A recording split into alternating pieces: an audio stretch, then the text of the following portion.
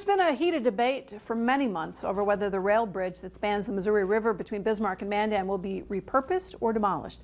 For now, it looks like that debate is over. The North Dakota Department of Water Resources has issued 2 permits to BNSF.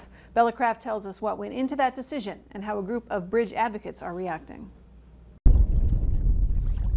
The waters of the Big Muddy are clearing as spring arrives, just like the fate of the rail bridge that spans the historic river. BNSF says it now has obtained all the permits and approvals to go and tear down the bridge and build a new one. We were disappointed in the rulings from the Department of Water Resources. Friends of the rail bridge say they're happy they got the chance to voice their opinions on the matter at the hearings. They are still looking at other options to saving the structure. We wanted to exhaust all the administrative steps that were available to us, and that's where these hearings came in.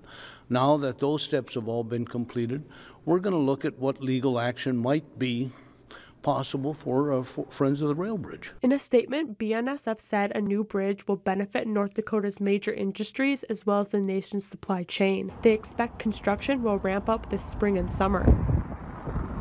The DWR says it reviewed all application materials but did not state what the deciding factors were when issuing the permits. Tree removal has already begun around the existing bridge. The project is estimated to take 4 years to complete. In Bismarck, I'm Bella Craft reporting for your News Leader.